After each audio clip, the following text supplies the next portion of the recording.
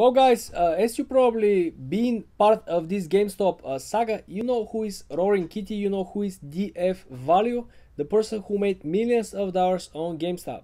Unfortunately, I just found an article which states that the Roaring Kitty actually is being sued for the security fraud over GameStop price.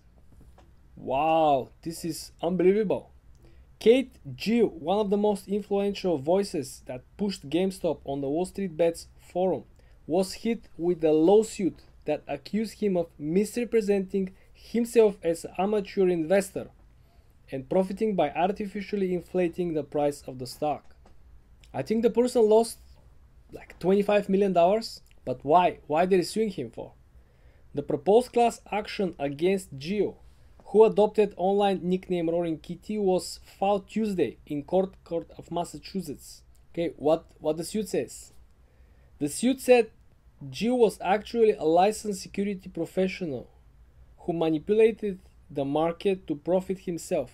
So what if you have a couple of licenses to be a financial professional, you cannot give advices online on YouTube, Twitter and other social media networks? Wow, that's the first time I heard something about this. The lawsuit said Gill, who has been written about extensively by Bloomberg, the New York Times, the Wall Street Journal and others, was far from being an amateur stock picker. Rather, he is a chartered financial analyst who holds multiple broker licenses and was previously employed by Massachusetts Mutual Life Insurance.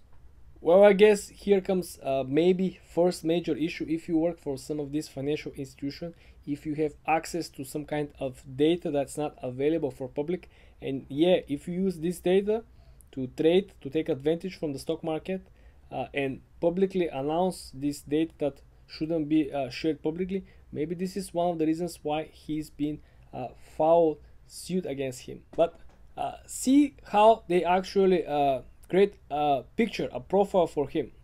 They said, in order to motivate amateur traders, Gill fashioned himself as a kind of a Robin Hood and characterized security professionals as villains. The lawsuit said Gill, however, it's not amateur. For many years, he actively worked as a professional in the investment and financial industries. Well, I definitely feel bad for the guy.